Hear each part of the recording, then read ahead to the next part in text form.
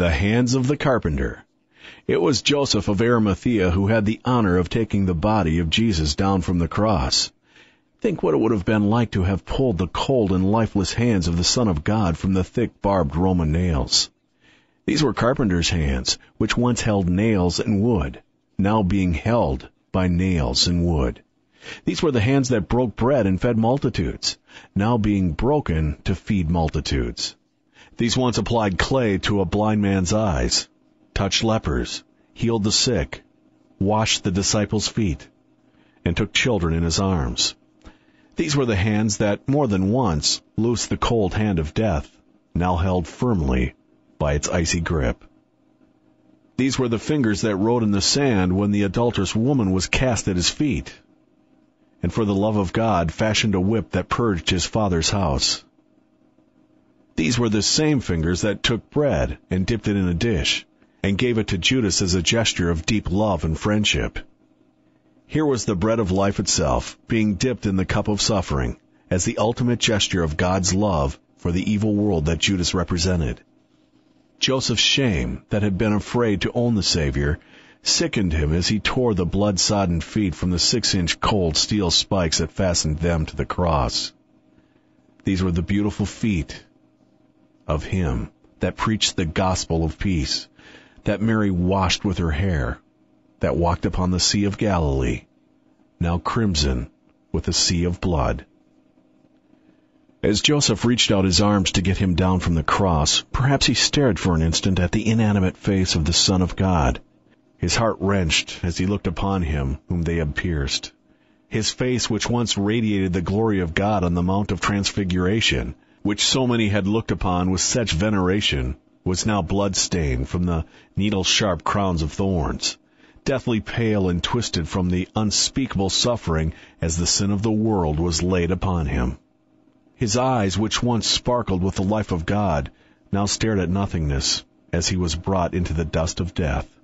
His lips, which spoke such gracious words and calmed the fears of so many, were swollen and bruised from the beating given to Him by the hardened fist and cruel soldiers. As it is written, His visage was so marred more than any man. Nicodemus may have reached up to help Joseph with the body. As the cold blood of the Lamb of God covered his hands, he was reminded of the blood of the Passover lamb he had seen shed so many times. The death of each spotless animal had been so quick and merciful, but His death had been unspeakably cruel, vicious, inhumane, and brutal. It seemed that the hatred that sin-loving humanity had for the light formed itself into a dark and evil spear, and was thrust with cruel delight into the perfect Lamb of God. Perhaps as He carefully pried the crown from His head, looked at the gaping hole in His side, the deep mass of abrasions upon His back, and the mutilated wounds in His hands and feet, a sense of outrage engrossed Him, that this could happen to such a man as this. But the words of the prophet Isaiah rang within his heart. He was wounded for our transgressions. He was bruised for our iniquities. The Lord has laid on Him the iniquity of us all. As a lamb to the slaughter, for the transgression of my people He was stricken. Yet it pleased the Lord to bruise Him. By His knowledge shall my righteous servant justify many. Jesus of Nazareth was stripped of His robe, that we might be robed in pure righteousness. He suffered a deathly thirst, that our thirst for life might be quenched. He agonized under the curse of the law, that we might relish the blessing of the gospel. He took upon Himself the hatred of the world, so that we could experience the love of God. Hell was let loose upon Him so that heaven could be let loose upon us. Jesus of Nazareth tasted the bitterness of death, so that we might taste the sweetness of life everlasting. The Son of God willingly passed over His life, that death might freely pass over the sons and daughters of Adam. May Calvary's cross be as real to us as it was to those who stood on its bloody soil on that terrible day. May we also gaze upon the face of the crucified Son of God, and may shame grip our hearts if ever the fear of man comes near our souls.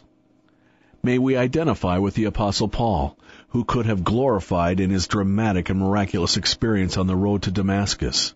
Instead, He whispered in awe of God's great love. God forbid that I should glory, save in the cross of our Lord Jesus Christ, by whom the world is crucified unto me, and I unto the world.